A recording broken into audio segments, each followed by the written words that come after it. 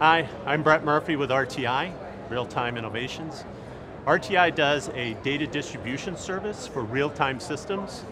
It's a protocol that runs on top of Ethernet typically and is used across a lot of different industrial internet systems like aerospace and defense, industrial systems, test systems, healthcare, and is an emerging standard from the Industrial Internet Consortium.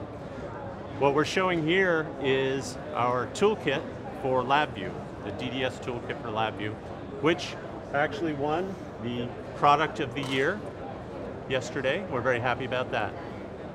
But we have a demonstration here where we're showing LabVIEW connected with non-LabVIEW applications running on like a BeagleBone, on a Windows machine, so you can do connectivity and data distribution and sharing between applications across LabVIEW and other platforms. Do you want to show them, Andre? Yes. My name is Andre. I'm the field application engineer. And what we have here is we have the compact view setup where we have some inputs hooked up to the analog input.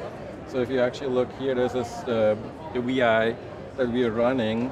So we have those 4 analog inputs that then get normalized and scaled. And we're building this as a cluster, which we call Square.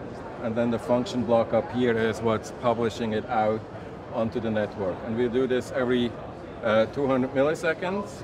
And then as Brett mentioned, we have a subscriber here, which is our shapes application. And if I actually turn on those knobs here, you will see that the shape is moving in different direction. And at the same time, we also have an application, a C++ application, the BeagleBone, that's subscribing to it. And it displays all the values here, but you will also see as I move it around, we have that little robot here moving according to it as well. And at the same time, we can actually also connect to this through the wireless network. So if I bring up my phone here, I have a subscriber here as well that I can control here and move the shape around on here as well. So all those are connected to it. Our tool, our admin console actually shows how the whole thing is set up. So I have the Square cluster here in the middle, and then I have the Serial as the publisher, as the publishing symbol. I have the BeagleBone as a subscriber. I have the Shapes demo on the Windows machine as a subscriber. So this whole demo shows publishing information out of LabVIEW and then have different applications on different platforms subscribing to that information and displaying it. Thank you for watching the video. For more information, visit us at rti.com.